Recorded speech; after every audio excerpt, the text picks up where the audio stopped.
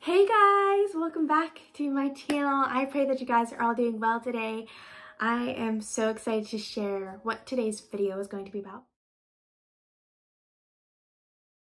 Dear Heavenly Father, we come to you today, Lord God. We thank you for this opportunity to come together yet again and share some cool tips on how to stay connected with you, Lord. We just pray that you are in the midst with us all, Lord, that your angels are protecting us, that we remember to ask of your Holy Ghost to lead and guide us throughout our day. In Jesus' name, amen. Guys, I'm so excited to share. Today, I'm going to be sharing some helpful tools to have in your walk with Christ to make sure you are being consistent, to make sure that you are continuing to develop your relationship and, stay connected with Jesus. And number one is going to be a Holy Bible. Everyone needs a Bible to read and stay connected and know who we are in the kingdom. I chose the NIV version, which is the New International Version of the Bible. It's a little bit more simplistic and in our vernacular, our words, how you would talk normally each day.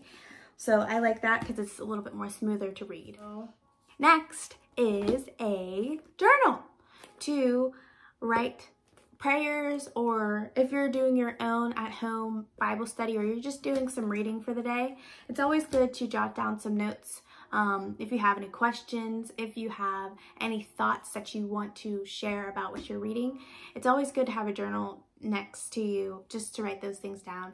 Or if you have, I often write my prayers in here too. If the Holy Ghost is saying something to me, it's always good to have something nearby just to write it down so that you don't forget. I'm going to show you another journal of mine. This is from it's actually a combination that I got from this book called The Pep Talk by Terry Sabelle Floyd. This is the gratitude journal, and it says, my gratitude journal, in everything give thanks, and it says grateful, and it's so cute. It's handy. So whenever I'm reading, or just any time of the day, I'm going to write something down about what I am grateful for. It says, today I am grateful for, and then it has a list from 1 to 5. And you write as much as you feel need to write that day. So it's always good to also have some type of Christian book, or maybe just a book in general, just to be reading. It's always good to keep the mind stimulated and learn something new. Now I make sure I'm intentional, even I said, once I finish my associates, I would not go without reading a book till the next time I go back to school. You have to make sure you keep your mind stimulated, and reading is good, even just because you want to read.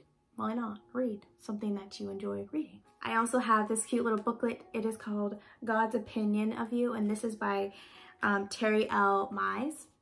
I use it as a little devotional to read daily. Number one, to make sure you're praying daily, just like you want to talk to a new friend. I take that type of approach whenever I'm talking to the Father. I want to talk to you daily. I want to get to know you. I want to get to know what can you offer me and what can I offer you. So it's always good to make sure you're praying daily, and then that you're reading the Word of God so that you know what you now have access to in this kingdom. Get those thoughts that you have in your head out, because I used to bottle up all of my thoughts, and then I would never really share them with anybody.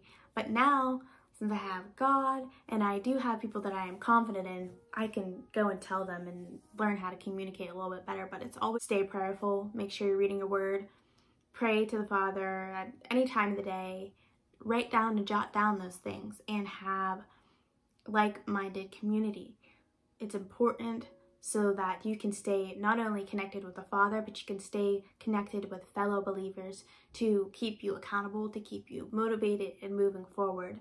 So these are the things that I use to keep myself grounded and rooted in the Word of God, and just staying focused and not letting distractions get me off course. I pray that this was encouraging to you, that this was helpful to you. I am going to do another video just with a little bit more of a breakdown, but I just wanted to introduce these items to you, and hopefully you like them. I will link them all down below where I got them from.